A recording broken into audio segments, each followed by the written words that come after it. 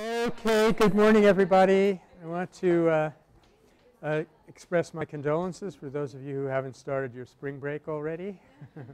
But we're going to have a very good time here today. We're going to continue reviewing the midterm material, which will also be final exam material.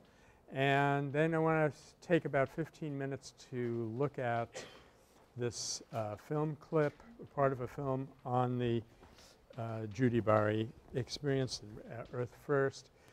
And probably in between those two I'm going to ask John and I guess Sam to talk about the die-in a little bit, see how you experience it. Don't demonstrate it here, but just tell us about it. Is there anyone who wanted to go to a discussion section but were not able to make the times? Okay, so we're going to put this in two piles? Or yeah, spread it out, yeah. Okay, so then we have your exams here. They're alphabetical and they're in 4 piles, so I'm going to stop a little bit early. Let's see, Maria, you have to leave early. Come get your exam now. Or sure. It should be right here. Thank you. You're welcome. Okay, so I'm going to stop a little bit. If I forget, please tell me. That's the signal. No, it's not. We don't use that in this course. So was there anyone who wanted to go to a discussion section and would be able to do it on Wednesday or Thursday afternoons, not having been able to make it? Okay, Marcela, ¿hay otras? Maria? Okay. Sam? No, discussion section. Yeah, for this class. This after spring break, Wednesday afternoons and Thursday afternoons. Or either Wednesday or Thursday. Can we do a show of hands? So it's either Wednesday at 4 p.m. or Thursday at 5:15. Raise your hand if you prefer Wednesday at 4 p.m. Okay. And how about Thursday at 5:15? I think it's a little more on the Wednesday side, and I prefer that anyway. So Okay. Wednesday at 4 p.m. in the Oak Grove. Yeah. There will be a discussion section. Yeah. And if it rains, it'll be moved to iHouse Cafe. Kate. Okay. And thank you, Matthew, because I know you're getting the same high level of compensation for your work in this course that I am. Jenny? Where is the Oak Grove? Just follow the police barricades. You'll get there. It's just in front of Memorial Football Stadium. So if you're going up Piedmont Avenue and iHouse is on your right, just past iHouse, and it's about half a block up on the other side. And soon we won't have to be ashamed of our small Memorial Stadium anymore, although I hope we actually will still be. Okay, so I think we were up to interpretation, and I was – yes, Matt, I'm sorry. Yeah, a brief announcement. Yeah, this Friday, just people expressed some interest in having some type of a social event for the class. And so Yeah. At the Canterbury House tomorrow night at 9 p.m. I'm hosting a little dinner party. So, yeah, if you're free, you should come on by. It's right at 2334 Bancroft, just right across the street from RSF. It's like the old yellow house there. And I'm going to be cooking up a big pasta dinner. Okay. So, I was wondering, just to get like a show of hands, like who would be interested in going or who thinks they can stop by, so I know like the relative amount. What is it this Friday? Yeah, This- it'll be tomorrow night. 9 p.m. Yeah, 9 p.m. Okay, good. And I won't be there, so I mean the lid's off. Well, maybe we'll try and arrange another one later on that I can be at. I'd like to do it. Picnic after spring break. Sounds like a good idea. Nonviolent picnic. Everybody bring your little masks so you don't inhale flies and things like that. Good. So we were talking about interpretation, and Andrea, was it you that asked me to talk about it some more? You feel pretty satisfied? Okay, good. It's a good bridge actually to the next part of the semester because we're going to talk about changing the culture, changing the stories, how to get people to think differently. And my feeling has always been that that is a very, very efficient way to make change, and that it's when I said that the interpretation side of the whole shift has been very weak, what I meant was that people get so caught up in the action that they forget the job of explaining to people what that action was and what it meant and how to understand it. And so now more than ever, that could be an extremely powerful leverage to bring about the change. In fact, when we have our open house for Meta, which you are all invited to on April 25th, we're going to have these sort of wallet-sized laminated cards that give you the nonviolent worldview on one side and the basic principles of nonviolent action on the other. So you can just carry that around in your wallet. As you're being arrested, you can whip it out. And a friend of mine saw part of the hearings yesterday with Al Gore, and apparently there was a very interesting episode that took place that he was being attacked by a senator from a particular political party. This senator has made himself be the point person for exposing the great lie of the liberal media that global warming is happening. And so he was not in a very comfortable position. And not being in a comfortable position, he was very nervous. What do you do when you're nervous? You attack people, right? Unless you're nonviolent. So he was attacking former Vice President Gore pretty enthusiastically. And at one point, Al Gore said, "Senator, I don't think I'm going to be able to explain my concerns to you, but why don't you and I," and he named a mutual friend that they have, "why don't you, I, and mutual friend go out and have lunch and maybe I'll be able to get it across to you there." And immediately the senator, whose name I won't mention, calmed down. It was a real nonviolent interaction in Congress, probably first time since 1778.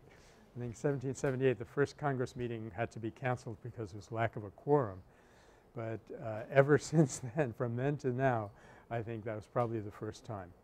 So I felt very good about that. And that was, if you will, on a very small scale. I usually wouldn't use the term for this, but on a very small scale you could call that a nonviolent moment because they're building up and they're trying to resolve it, and finally one person gets absolute clarity and the situation resolves in favor of the nonviolent person. But let's not use the term that casually. Usually it refers to a major campaign that's jostling and now it reaches a climax. Okay. So the next item was the Fellowship of Reconciliation, aka International Fellowship of Reconciliation. Just for your information, it was founded in 1914 when an Englishman and a German named Scholz were coming back from a meeting in probably in The Hague, and they got off the train in Cologne and they heard the news that the war had been declared, and they in a famous moment they stood facing each other on Bahnsteig 7 im Kölner Bahnhof, platform 7 of the Cologne train station, where I myself stood about 3 years ago, had a moment of silence for this event. They shook hands and they said, "We will never let this war separate us as friends." And that was the beginning of the Internationale Versöhnungsbund, or the International Fellowship of Reconciliation.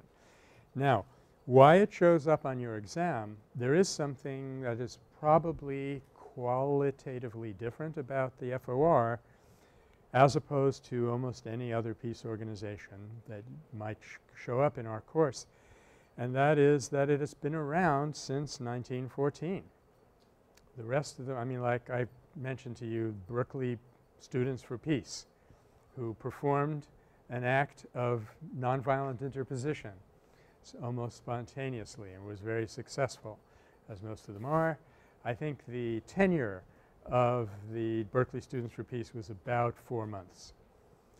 So now why am I making a fuss about the long duration of FOR? What's been one of the besetting problems in the peace movement? Catherine? It seems that a lot of peace movements are set up and then whenever they accomplish what they Yeah. set out to do, then or they don't, then they fall. Yes.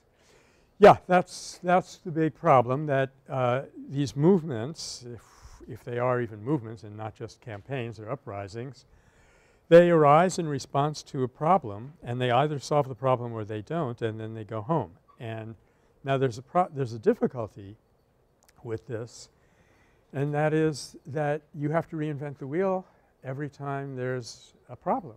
And there's a tremendous advantage to continuity, and the peace movement has lacked continuity very badly.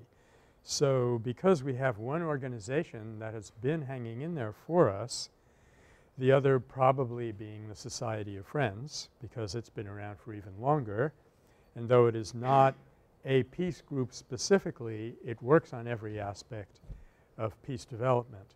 But in terms of peace groups per se, I think IFOR is probably the longest running peace game that we've got. And that helps. It's not just a number. It's not just something to put in the Ripley's Book of Records. It means that you learn stuff and you accumulate wisdom and you can improve, as opposed to just constantly reinventing yourself. So one day the director of FOR, US FOR, was on a train with somebody, fell into a casual conversation with this person, told him that he was part of FOR and they were looking for some office space. And the guy said, "Oh, take my house." And he had this huge mansion on the banks of the Hudson in Nyack, New York. He was looking for somebody to donate it to.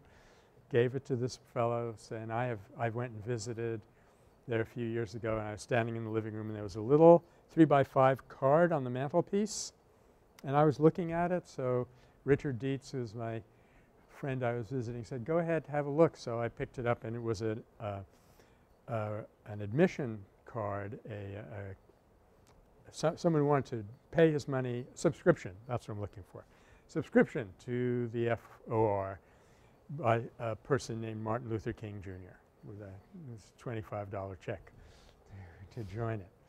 So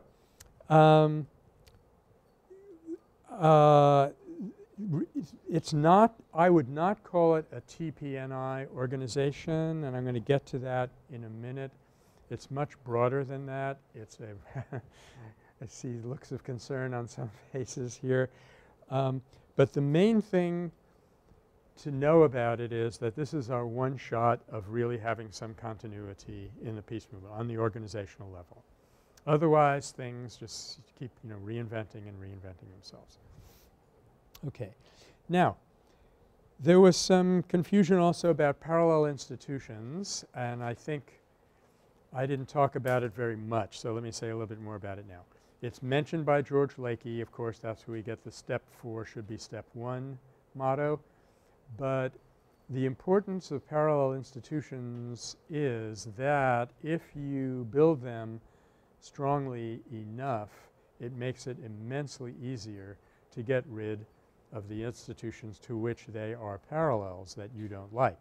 In other words, okay, the state – let's take the Palestinian example. The Israelis shut down Palestinian schools whenever they feel like it. So instead of saying, "Oh, you've shut us down, we're helpless, we have no school to go to," you start a little school in the basement of your house or in the back of the police station or wherever. And that's a parallel institution which you can immediately see it breaks your dependence on the state. So the state or whatever is holding you down can no longer say, "Do what we want," or "We'll shut off your blah blah." You say to them, "Go ahead, shut it off. We've got our own blah blah, thank you."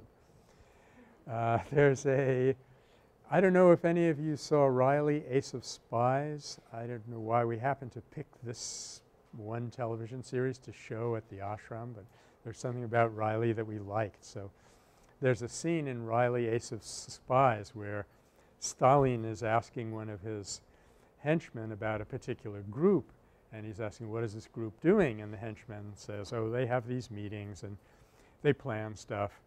And the benevolent dictator says, "What sort of stuff do they plan?"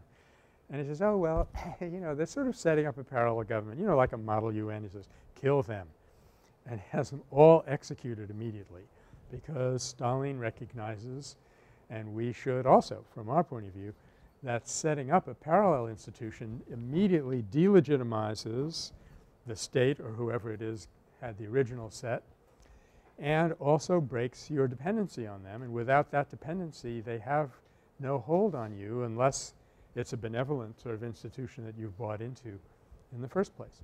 Unless it's the finest Congress that money can buy, for example, as Greg Palast has said. That was a joke, by the way.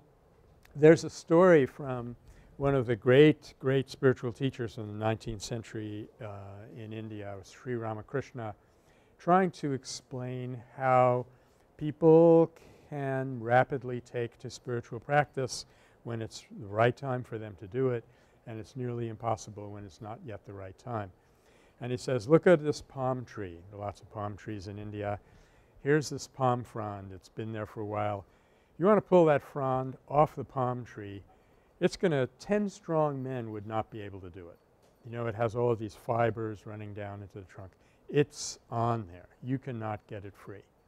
But the instant that a new green frond emerges, the old frond turns brown and drops away by itself. So that's the power of parallel institutions, and it's kind of the – what do we say? It's the jewel in the crown of constructive program. And some of you thought that these were just institutions that sprang into existence and that they're just – they do these casual functions. No, you can build them. You can plan them, and you can actually replace the government with your own government. That's the power of it. Okay. I'm going to keep moving along unless I see a hand shoot up. The next is person power. The attribution, blush, this is my term. It's – huh? No. I invented Galtung. No. No. Where is it? Actually, TPNI and person power are two items on your list that were part of a set. Some people thought that Hildegard Goss-Mayr was part of a set with Jean Mayer, namely that they're a married couple, una pareja, but that's not the kind of set that I meant. It's perfectly okay if you don't mention him. So that leaves us with person power and TPNI, and I'll get to that in a minute. But person power is technically part of a set with people power and state power. People power, I don't know who came up with that phrase, but it's usually attached to the Philippine insurrection, 1986. It was coined as a contrast to an alternative to state power. And that's about as far as strategic nonviolence tends to go. And if you read Jonathan Schell's new book, can't remember the name of it, but he talks about the other superpower, right? The world at this point in time, poor world, has one superpower, which is a large country lying to the north of Mexico somewhere. But his point was there is another superpower, and that is the world's people. So what he has done is raised people power to the global level, which is entirely appropriate. After spring break, we'll be talking about globalism and how nonviolence fits into it or tries not to. But here you have this polar opposition, and a friend of mine, Houston Smith, has often said the universe can count higher than 2. And sometimes when you see polar oppositions, it shuts down large parts of reality. So I like to come in and break up polar oppositions and throw on a third item. It's part of my self-designated job description. So I came up with person power, but while you're at it, it doesn't just break up the duality. Now, principled nonviolence accepts the existence of both of these, but it's primarily based on person power. And it is a form of power. Some of you were saying it's, you know, you talk about a single individual can be committed, which is true. And then you went on to say the importance of person power is if you can sum up a lot of person powers, you have people power. But my point is rather that all forms of power ultimately emerge from person power, from the power of an individual. And you can look at it this way. When we were talking incidentally last semester about mirror neurons and stuff, that is an example of how we're picking up how person power gets generated in an individual. But look at it this way. The power of the state is very impressive But the minute enough people withdraw their assent from that power, it disappears. I mean, one day, you know, Germany is divided into two countries. You have this huge wall. You will be shot instantly if you try and walk across that space, at Checkpoint Charlie or wherever. And one day later, people are out there with crowbars pulling the thing down. You know, you withdraw. Gene Sharp and the whole long tradition of political scientists that talks about withdrawal of consent, it's absolutely right as far as it goes. And it does mean that the power of the state can disappear overnight. People power, which is a collective power, kind of the effervescence of the crowd thing, it can also dissipate when the people disperse. I mean, look at this, one of the most powerful, from various points of view, one of the most powerful episodes in the history of nonviolence is the Rosenstrasse prison demonstration. It lasted for one weekend, and by Monday morning there was nothing left. But person power is ineradicable. It is there. It's basically what keeps you alive, really, mobilized into a higher force and the love of your fellow beings and so forth. And as they say in the old song, Die Gedanken sind frei, you know, you get to think what you want, you get to feel what you want. People can do things to your body, but they cannot get at person power. They can't change it. So in a way, I'm using this little stepwise thought process to illustrate that person power is fundamental to the other types. Okay. Now, I think any questions about person power? Because this is really something that's quite – yeah, John? A fast is a way that a person is using his or her power. Yeah. It's using his or her hold on other people on various levels to create change. Yeah. And to manifest absolute independence from the system. Yeah. So I would say a fast is an example or an implementation of the inherent power in an individual. And I think the whole change in growth in understanding nonviolence in the last, about 20 years has been uncovering person power, if you will. Okay. So the next was this Tagalog expression, Alay Dangal. And Alay means to offer and Dangal means dignity. And many of you remembered that, and that was very nice.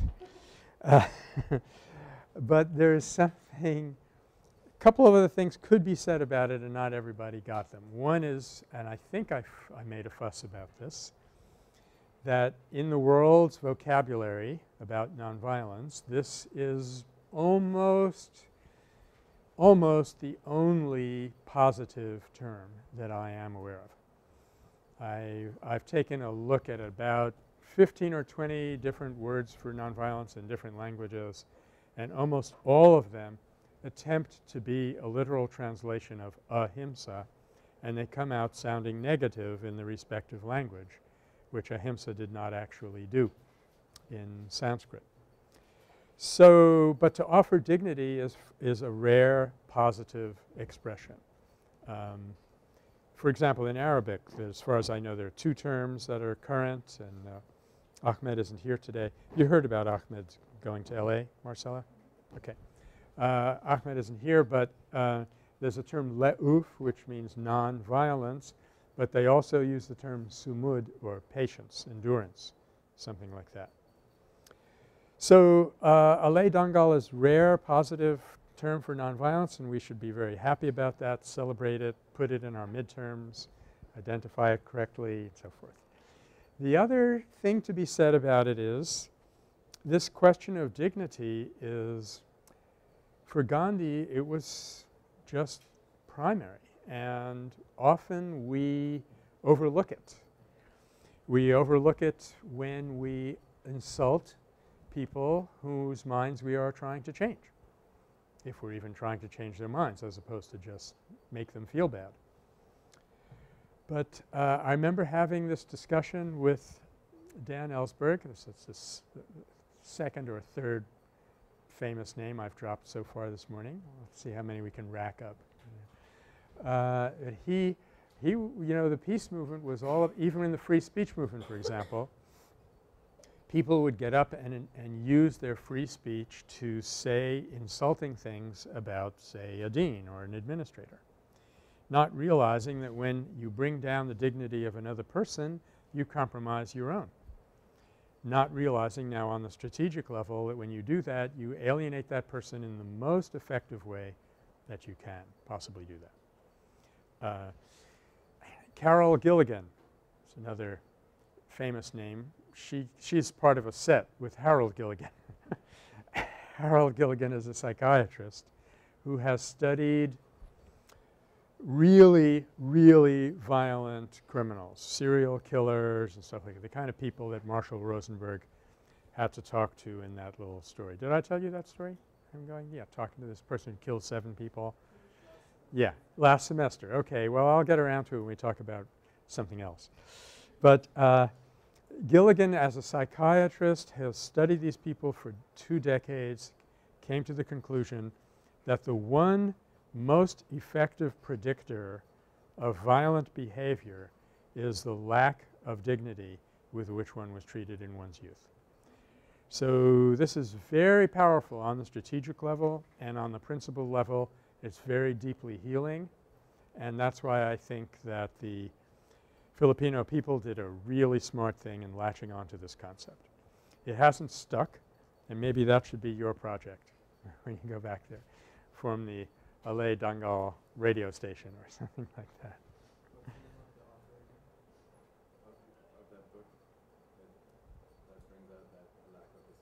Oh, I don't know what books he has written, but his name is Gilligan, Harold Gilligan. Yeah. You write the Arabic terms as well? Yeah. I'll have to do it in English, though, if that's okay with you. Le'uf means nonviolence, and sumud means patience or endurance, which is pretty good. But you know, you could be enduringly bad also. So there's no way you can offer a person bad dignity. But endurance by itself is like close to, but not exactly at the center. Thanks. Okay, we're getting along very well. TPNI is part of a set. That's another one of our set terms. And what is it a set with and why? Remember that? CBD, civilian-based defense and third-party nonviolent intervention. And what are they a set of? What are these two things? What do they do for us? Sorry, Catherine? I would say that TPNI tends to be more based on people power, but CBD often requires like the whole population to resist as one, and so they haven't focused on people power there. Adriana? Exactly. This is the way that nonviolence can respond to the biggest, most destructive and most highly organized and most enduring form of violent conflict, which is armed conflict or war. So here's our answer. It comes in these two forms. What's the difference between CPNI and CBD? Can you tell which one you're dealing with? I'd like you guys to be so intimately familiar with this that if your roommate wakes you up in the middle of the night, you would be able to answer. Amy and then Matthias. Yeah, like duh. All right. Yes, CBD is a do-it-yourself method and TPNI is do it for other people. That's basically the difference. CBD typically is deployed, well, typically is deployed in probably about 6 cases in all of human history, but typically deployed in advance of an attack. A wholesale attack on a country, whereas third-party nonviolent intervention could be almost at any stage of the development of a conflict. Matthias, did you want to add something? Okay. Is what happened in CBD? Yeah, the classic example of CBD is Prague Spring. So you say it's more about like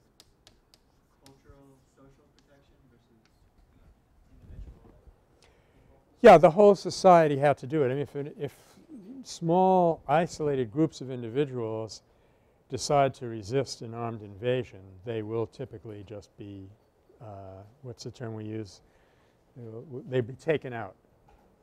They'll be taken out. They'll just be killed. But when you have a whole population, say in Prague what happened was they would declare a curfew. Say 8 o'clock, everybody off the streets. At 8 o'clock, every door in Prague would open up. And these are beautiful doors, by the way, if you've ever seen Prague or seen a poster, the doors of Prague. And Prague actually means doorway. I just found that out last weekend, so I thought I would share that with you. Every door in this town would fly open and everybody would be out on the streets. Now, obviously, you can defy a curfew if you're just an isolated person, but you're very likely to get yourself killed that way. Women have been doing it in Palestine. They've been going out saying, this is my time to do my shopping and I don't care what the IDF says. They go out and do it. And usually they have been joined by other people. But CBD does depend more or less on the whole population saying, no, we don't accept this thing, therefore it doesn't exist.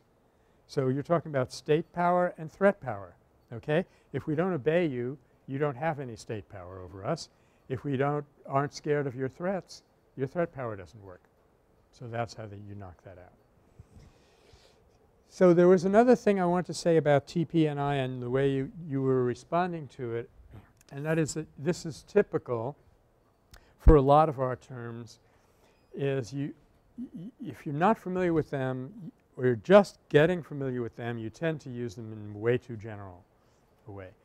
And that is going to make it – we're going to lose focus that way and we won't know what we're talking about. So let's confine TPNI. I mean, this is one of the reasons we gave it an acronym, right? So it could be a specific focus thing that we're talking about.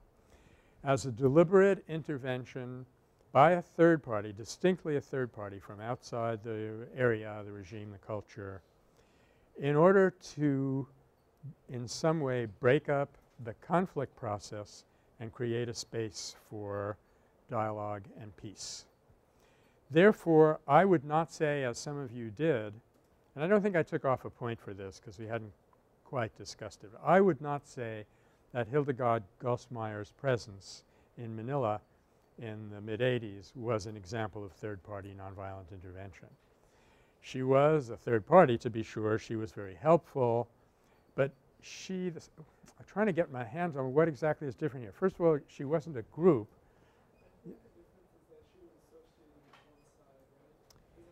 Okay, that's cool. Yeah, I like that, John. What I was going to say is that she wasn't really a third party. She did not attempt to negotiate anything between Marcos and the Philippine people. She was there for the Philippine people. That probably is the very best way to look at it, look at the difference.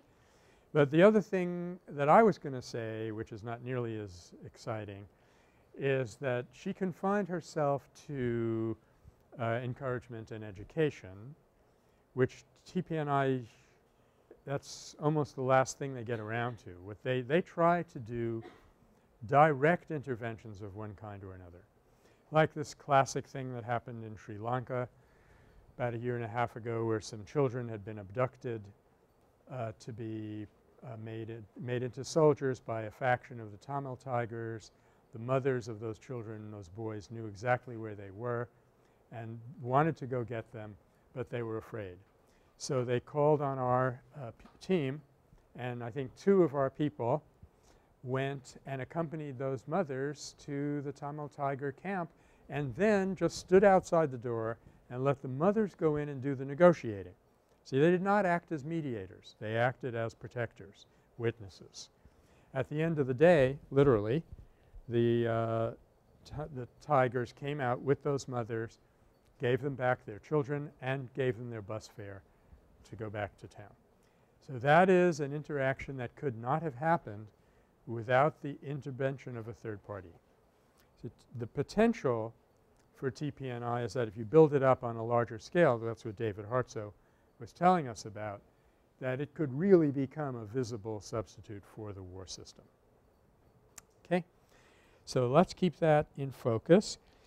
Then the next one was radical pacifism. The reason that I wanted us to learn something about this movement is that it was a transition from the days of political radicalism to the days of nonviolent resistance. So up until roughly World War II, the struggle, it's the same struggle but it's getting reconceptualized. The struggle was conceptualized as basically a class struggle, which meant basically a labor struggle, which meant basically if you wanted to be progressive, you would seriously consider joining the Communist Party. And unless you found out what Stalin was doing in the Soviet Union, you might well have a very idealistic commitment to communism or anarchism or something like that. Now my way of looking at it is that it was not nearly revolutionary enough because it was still accepting materialism and still accepting violence. So really it wasn't going to get us enough. Not to get us far enough. Radical pacifism begins to refocus on different kinds of victimization and it looks at ethnic minorities, intolerance and things like that and begins to discover nonviolent resistance as a tactic. And that leads us up to the future. So what you wanted to say about radical pacifism was that it grew out of a World War II conscientious objector phenomenon, but a lot of you just stopped there.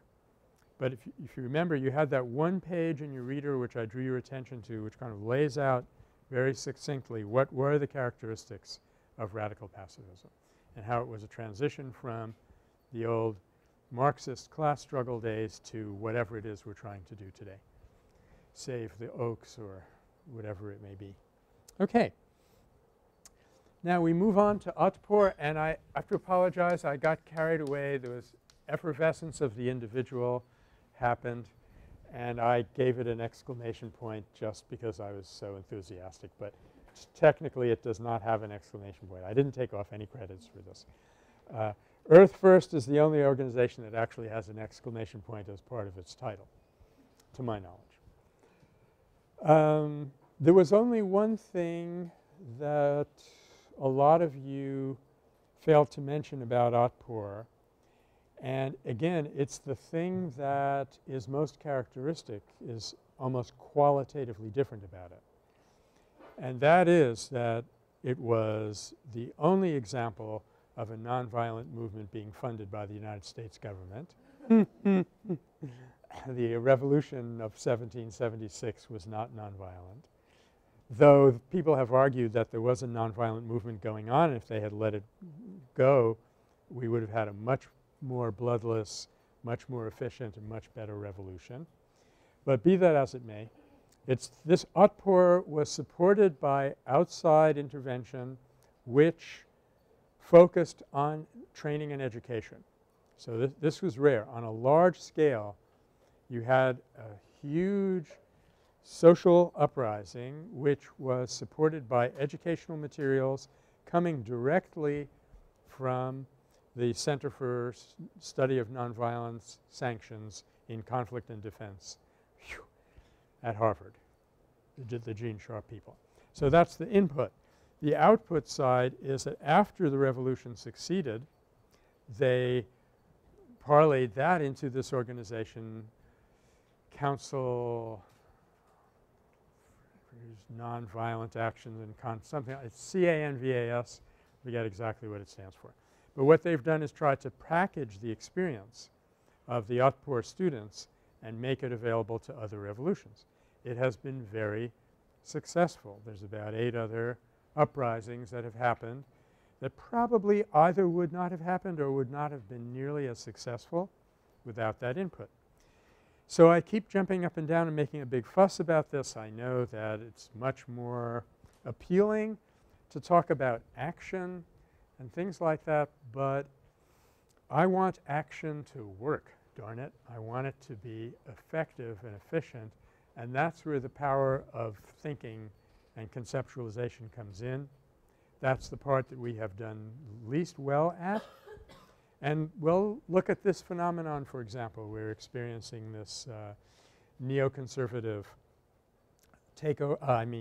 movement And where did it come from? Well, partly it came from the fact that foundations – so you would think – this is a result of a very interesting study – you would think that progressive foundations have a lot less money than conservative or reactionary foundations. That turns out to be only partly true. Actually, there's a pretty decent amount of money out there for good causes, even if you're not counting George Soros and Bill Gates working on HIV in Africa and so forth. There's a decent amount of money. But for some reason, and it has to do with culture, I believe, the people who were funding progressive causes were very timid about it, and they never funded anybody more than 3 years, which means that you didn't get a chance to develop anything. They never funded infrastructure, which is what we needed most. And as a friend of mine who was a funder, I went to her one day and said, "Susan, I have a great idea." And she said, "We do not fund ideas." So what do they fund? Everything that I don't need. So while all this is going on the progressive side, conservatives were focusing their support on key individuals with good ideas and maintaining that support as long as it took to get those ideas into practice. So the result of that is you have this network of right-wing think tanks, and they are able to come up with a concerted strategy, and the rest is this dismal situation that we happen to be suffering through right now. Whereas in the progressive world, we've been saying, oh, yeah, we already know what we need. There's no need to discuss it. Certainly no need to talk it over with anybody else because they're way too stupid. And what do we need a think tank for? And as a result, we don't have a strategy. We don't have a plan. All we've got is George Lakoff, which, you know, is pretty good, but it may not be quite enough. So that's my excuse for constantly fussing so much about the component of the social change that's trying to happen, which deals with how we understand and think about and interpret and discuss our ideas. Okay. Anything I've said so far that's like particularly annoying, and do you think we should? Anything else? Okay. The last remaining item is not an item but a person. Is Hildegard Goss-Mayr. She's an example, again, of continuity. Will you guys figure out who owns which of those two laptops? Okay. That's okay, John. I understand. I've had technical problems myself. I know how that is. It's good to some of you, when you were talking about Hildegard Goss-Mayr, you went immediately to the People's Power Revolution and just talked about that. That was only part of her career. And you should know that she's a very good writer and that she's still at work, that she's an honorary president of the International Fellowship of Reconciliation, that she also worked in Guatemala. And she's like a roving trainer ambassador. Just up until recently, it's been a very small group of people who've been playing that role, and she's been one of the most prominent ones. All right. So I want to say a little bit then about the essays, and then we can move on to have a look at this video, I hope. If you wrote about restorative justice, you might have seen the following cryptic, or you may see.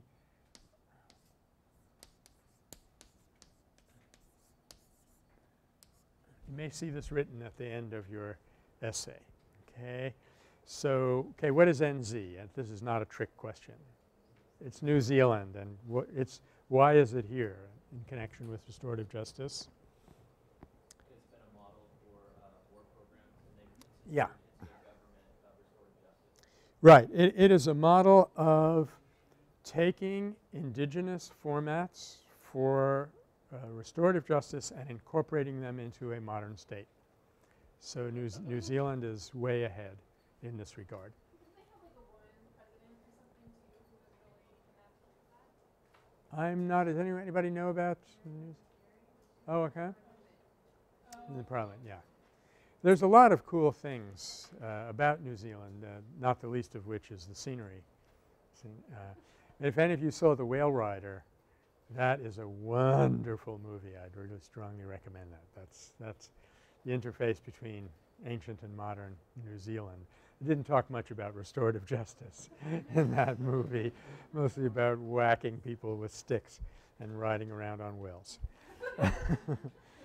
But New Zealand is one example among many. In my book, I talked about Navajo examples that have been brought in. And there's an interesting parallel here in Navajo medicine. If you are riding a horse on a Navajo reservation and you are a dude and can't stay on your mount and fall off and break your leg, they will immediately take you to a Western hospital to get your leg set because they do not have X-ray machines on the reservation and they don't know how to do that. But as soon as you get your leg taken care of, they'll bring you back to the medicine man and they'll start working on you to take care of the trauma that you experience in your mind and body when this thing happened to you. That the Western doctors are absolutely clueless about that. Even mentioning it is enough to get you thrown out of medical school. So this is very typical of a big fact about our contemporary world, and that is that we need each other. We need indigenous wisdom and modern inventiveness. And so similarly in restorative justice, bringing indigenous methods in and articulating them with the needs of a modern industrial society is a very good move. Now VORP, this wasn't in anything I said in lecture, but it is in my book. It stands for Victim Offender Reconciliation Program. And that's that kind of format where you bring the victim and the offender together with some sort of mediation, and you work out a system where they can feel good about one another. Oh, that's too bad. I have an article on restorative justice and I left it in my office, and I'm not going to send Amy running all the way up to Stevens Hall to get it at this point.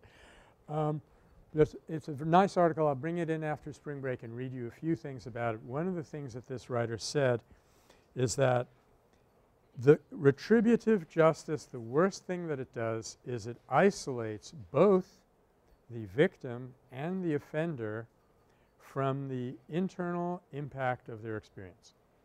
It turns it into an abstract thing. Don't worry, the state will take care of you. We'll distribute punishment and there will be justice. It has really almost nothing to do with your feelings. Now we keep constantly trying to pretend and deny that this isn't the case. And every time we execute someone, we bring the family of the victim, and the journalist goes around to this family and waits until you get somebody who says, oh, thank you, I feel so much better, this is closure. You know, when I saw the smoke coming out of his ears, I really felt it at last, you know. But this is absolute nonsense. This is not how human beings react at all. But the journalists playing their role in sustaining the culture, true or false, mostly false, are constantly iterating this every time there's an execution because this is part of trying to convince us that retributive justice works. But it does not work. It isolates the individual from his or her own experiences. So restorative justice goes right back to that level and says this is the key thing. Let's fix it for the victim and for the offender. And another program that works within restorative justice is called the Alternatives to Violence Project. Mostly a Quaker-based program, goes into prisons. And one of the simple things it does is it takes convicts and teaches them how to talk about their issues so they can solve it on the level of talking without, you know, pulling a knife on one another. And in other ways too, it tries to give them some self-esteem. There's our dignity thing again. And once again, it's completely non-governmental, but here and there more progressive criminal justice units have taken to adopting some of these things into their prison because they see how well it works. And incidentally, our very own state, California, tried to do this. Took this prison warden, Joanne Woodruff, I think her name was, who was an incredible human being who was always thinking about the inmates as people, had an amazing record in terms of the people that she released did not come back to prison. And none other than Governor Arnold Schwarzenegger picked up on this and he appointed her to be the head of the Justice Department of California, in which position she lasted for about 3.5 weeks because the prison guards union is so immensely powerful that nobody at this point can function in that whole system.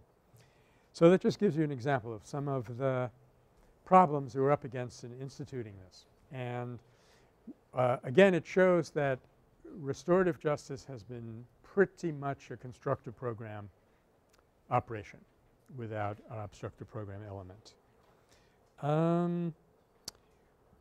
Okay, I have only one other supplement to make here. That is those of you who discussed Larzac, that campaign, and quite a few of you did for obvious reasons, important to mention the power of the community. What the community does, and I myself didn't realize this until just now, what the community does, therefore you were not you were not responsible for it, but I'm kind of thrilled, so I'm going to share it with you. Okay, nonviolence up to now has been mostly an idea which shows up in occasional episodes, but that doesn't give it much solidity for most of us who are pretty much anchored in the material world.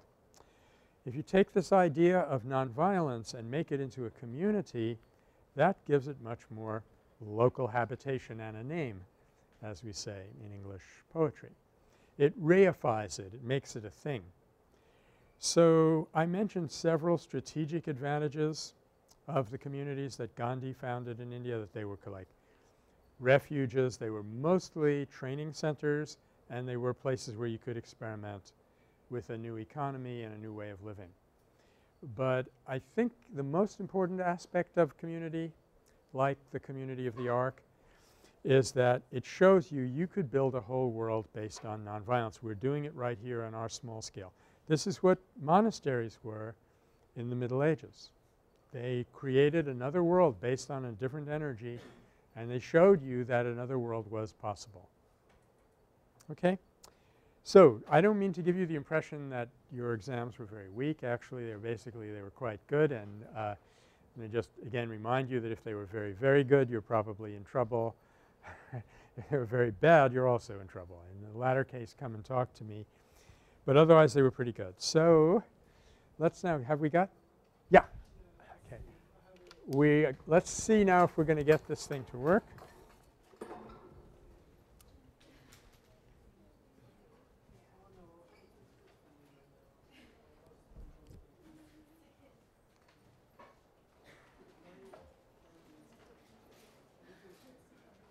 Okay. Well, there's something. Well, that's your notes for your exam. I hope you didn't carry that with you into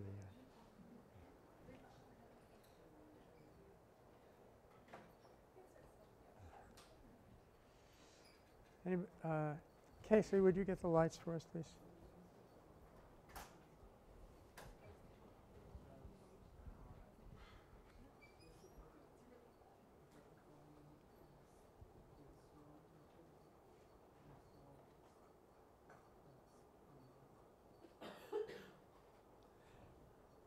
There we go.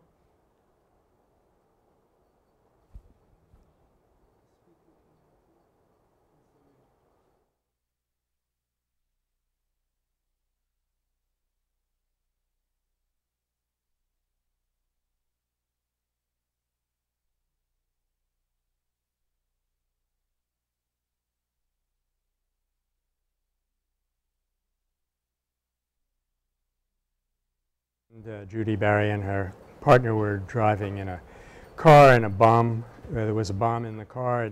Within 5 minutes, the FBI came around and arrested her for having bombed herself, and